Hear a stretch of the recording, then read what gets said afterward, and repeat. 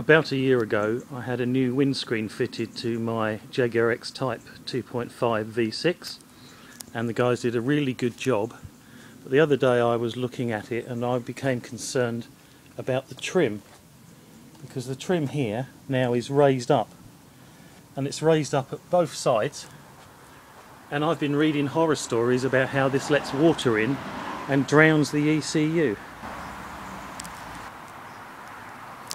So the ECU, the electronic control unit, controls the fuel injection and the ABS brakes and all sorts of other things on here, and it's situated down there. That's the back of it. So if you want to take it out of this unit, you have to take that harness out and then pull it out. It's a bit sort of grimy down there, it doesn't look soaked. I can't really see how the water can get under that plastic sheathing and down to it. But I'm going to take the plastic trim off and just have a look at what's underneath it. I also know that the air cabin filter is under here. So the windscreen trim is held on with speed fasteners, and there's 5 of them. And I noticed that the guys who did the windscreen managed to lose the middle one, so I'd have to replace it with a cheap Halfords one. And then the windscreen wipers have to come off.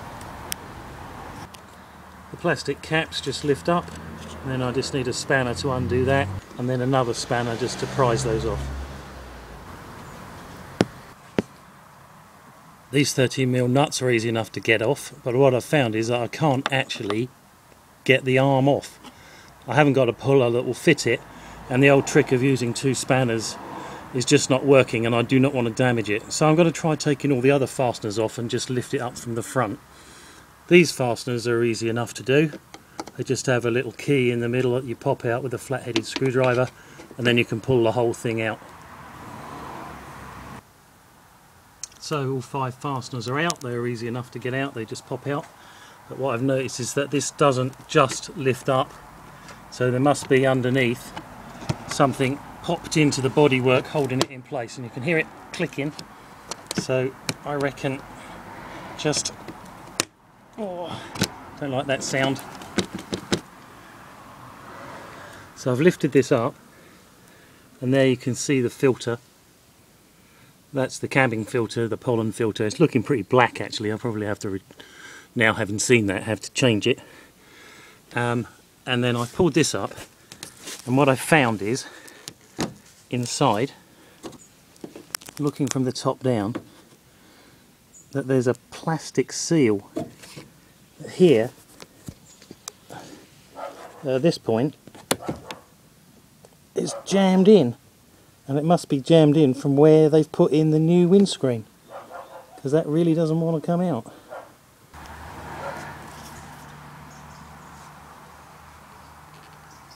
Right, I've managed to pull that seal out. Now I can see under here that this is actually pretty wet. See how much water's coming out of that bit of rubber, and the pollen filter really does need some work. But what I can't see is how the water would actually get down into the engine bay in order to get on the ECU. I'm just going to do a flood test and see where the water actually goes when it pours down the windscreen.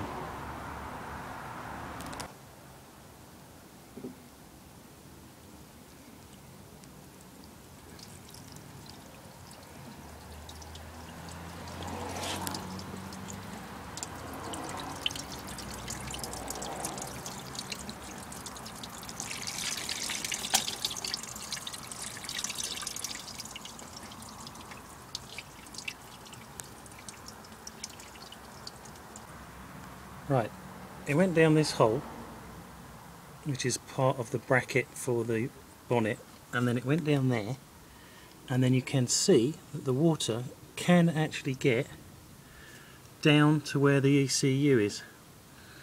So it seems to me that if you filled that hole up, the water won't be able to get down the bottom.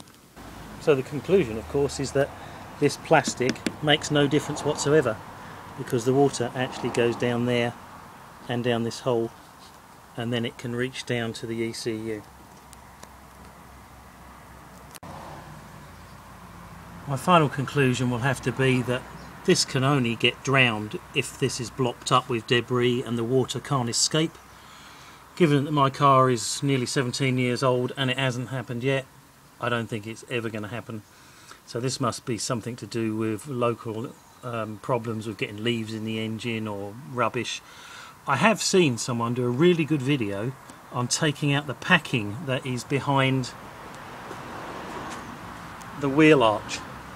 Now I did start to have a go at that, and then I realised I couldn't get any of the fastenings off without destroying them, so I gave up. But you can see that the water is dripping out the bottom, so it's not being held inside the wheel arch. Maybe that's a job that's already been done.